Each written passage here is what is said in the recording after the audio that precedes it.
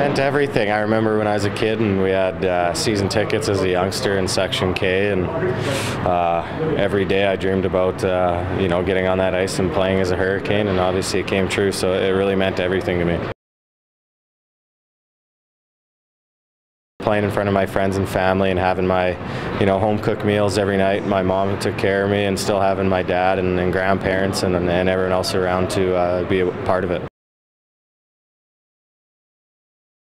Yeah, I still remember the first playoff game in a while. It was, I think it was in 2004, and the entire crowd was whited out, and it was an amazing night. That was a big win, and but yeah, it was loud in here, and it was a lot of fun to play.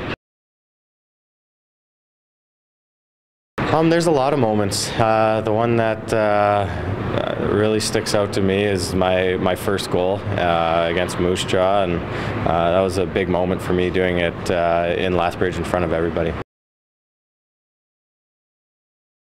I'll just embrace the city. I know what it's like to be from Lethbridge and be around here, and just embrace the people around here and make it your own, and they'll love you back.